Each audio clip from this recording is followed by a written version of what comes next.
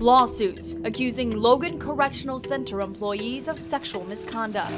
Monday, a correctional food service supervisor, Jeffrey Dozier, charged with 3 counts of sexual misconduct. The lawsuit on September 14th of this year states he's accused of touching a woman inmate sexually.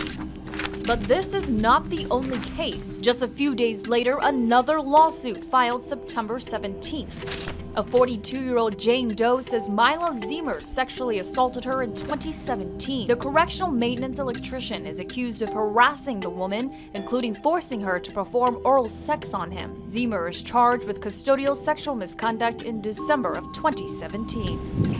Another case. An inmate, a mother, started her 120-day boot camp December 4th, 2015. During that time, she claims one correctional officer raped her. The lawsuit filed November 28, 2017 identifies Eric Colress. She says Colress told her to meet him in the laundry room December 28th and made sexual advances. She says she ran away when he told her to come back. That's when she says he raped her.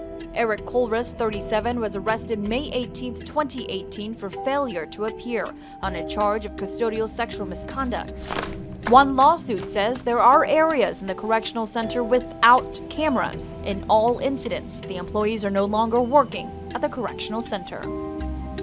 Definitely disturbing. There are several other names mentioned in the lawsuits for being unable to stop or intervene with the assaults. This includes wardens, compliance managers, mental health administrators, and other correctional officers. Corliss' case is scheduled for October 8th of next year. A source tells us the center has an ongoing project for installing more cameras. The Illinois Department of Corrections said they could not comment due to pending litigation.